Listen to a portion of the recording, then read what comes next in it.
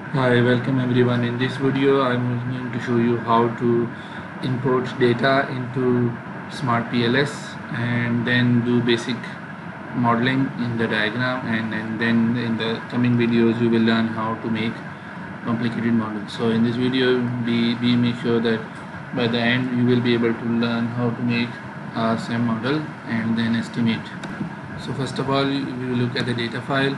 So I have this data file filled using questionnaires. So this is the serial number of questionnaire and this is the number of questions. Make sure for your ease, try to make serial numbers of questions in a way that if it is a questionnaire and it is representing some latent variable, then your names represent that they are from one group, so that when they are being estimated, their names will form a pattern, and then it will be very easy for you to identify if the patterns are correct or not. So there are about there are 355 and 354 observations excluding the title. So these are variables and I have saved into CSV format. So it requires data to be in CSV format. Now we'll go back to SPSS. So before you start, you have to create a new project. You have to name it Learning Smart PLS. Okay, so you create. So once you create the new project, it will ask you to do two things: to import data file, and you select the data file in CSV format, double click it, it will read the file. If there are any issues in the file, it will notify it here. If it is not able to read the file, it will mark that, and it will also mark variable which has repeated names. So I'm correcting them. So while you are renaming them, there might be a typo error, so it will pick it up that two variables have same names. So there are other issues, like if the data is not numeric, it will also mark it here that it is not metric, rather it is either the ordinal or a categorical variable. So you have to, like, this is binary variable, so it will identify and the data has problem. And if there are missing values, it will also identify somewhere along the line that it has missing values. So you have to drop those rows where there are missing values, or drop that variable only which you might not want to use it, and because of that you have to drop the variables. So you can name the file as new data so that you can identify new data CSV, any name you want to use, and then you do press import. So this way data is imported and it will be loaded. When the data is imported, then it will show you the descriptive stats or basics of the variables of all the items. Okay, so it has normality test and it has simple mean and standard deviation. Okay, and this is data. So you can also look at its correlations using this, and then you can export that into Excel file, and you can also look at the raw data if you want to. So this way then you can go in setup, and setup is the same thing that where we imported it, and then you go back. You can also create groups, like if you have two different source and you want to compare them together, so you can add a group here, but for that you need to add a variable that is identifying the group. So this way data is added. So now we will go towards learning how to make a simple model. So now create a model. So choose type, I will go with PLS SEM. Okay, so model name also SEM Learning and Smart PLS. So I have named it, so it will open a canvas. Now I will show you in this video that how to make a simple model.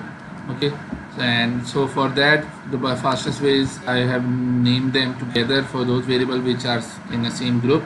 So I will just highlight them and then move them here, and I will name it, so this is, so it will become a variable. Okay, so a latent variable and all its items that are shown here. So it is showing me that the variable is not connected to another, so without its connection you cannot measure it. So now I will add one more so that we can make complete model. So I will pick this one, another big one, so I will move them here and I will name it this. So these are two variables. I can zoom it out so that you can have a look. So zoom out so the diagrams can be seen. Zoom out, it's too much. Now it's viewable. You can click it here and move it down a little.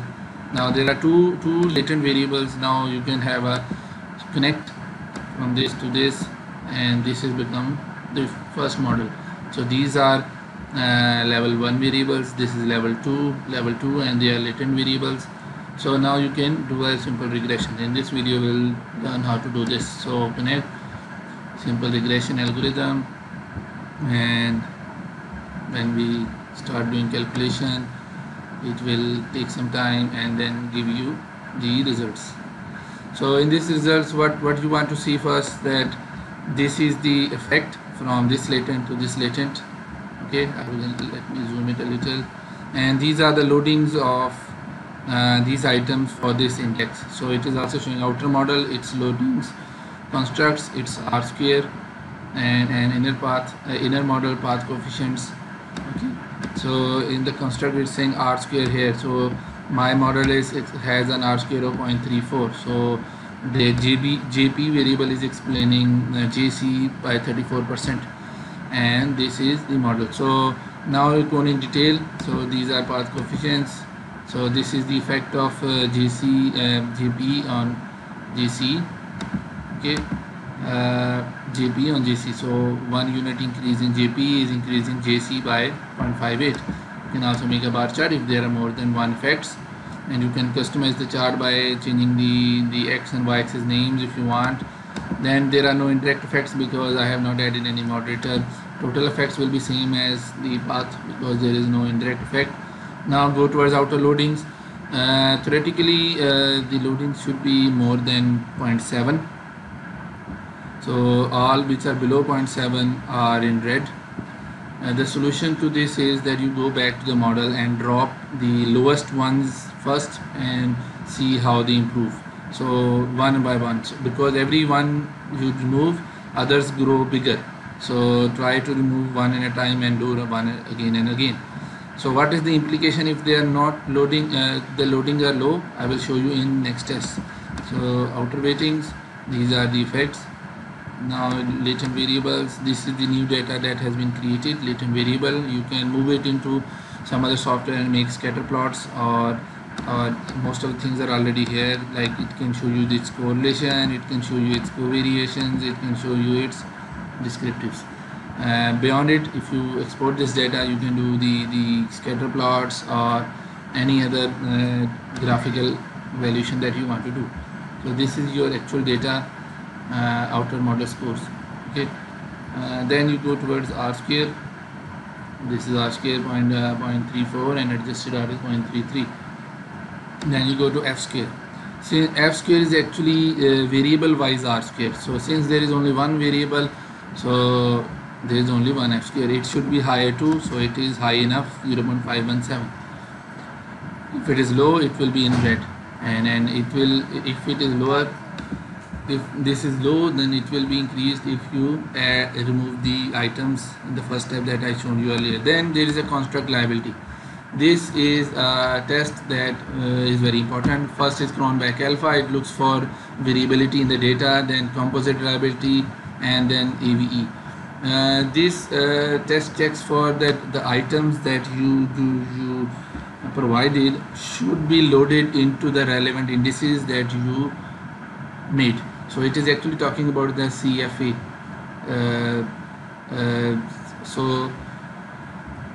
So you are making a model, so where you need to make sure that the loadings are appropriately loading into the items in a latent variable that you made. So if they are not properly loading, they will be low loading values that I shown earlier, and because of that there will be average variance extracted will be low because the loadings are low and the average of those loadings is AVE.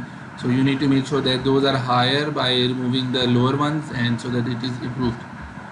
Other method is that you remove the outliers from the data. In the previous video in AMOS, I showed you how to remove the outliers. and after that it will also improve. So this data has already cleaned outliers. So then discriminant validity, it checks for that if your items are loading in one item, the items are loaded in one latent variable, it should not be loading to other latent variables. So it should be high enough, so it should discriminate appropriately. That suppose your one variable, one question is loading in item latent variable 1, it should not be loaded in latent variable 2. So how it checks, it has this xtmt value, it is making its graph. Then for null and Larker condition same, and then this is cross loading. So this is showing that the item should not be loaded to the other one. See, if you look, that JC should be loading in JC, not JP. So you can see that the values are very high as compared to the cross. So if they are not high enough like this, then the difference is very small, and see the JP should be loaded in JP. So this thing is being picked up in discriminant validity. So if it is not also not giving a high enough value, then the problem would be that there is some item that you have loaded in JC, but it should be loaded in JP. So this way you should look for discriminant validity. Then there is VIF, it should not be more than 3, and there are some which are higher, and then if they are being dropped because of low loading, then the problem will be solved automatically. Otherwise you have to look for solutions for that. And in many books it says that up till 10 is okay, but it depends upon the references that you have. Then there is a model fit criteria. Here NFI is very important, and then you use for chi-square. So these are used technically, they are used when you are comparing two models, but there are some upper and lower limits for these models.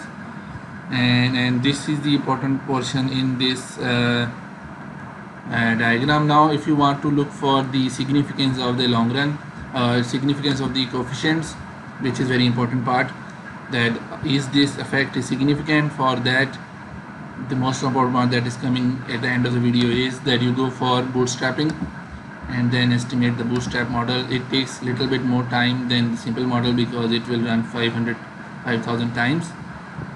Okay, so this, since the model was simple, it took less time. And now in here you can go for path effects, so you can look for that it is p value is significant.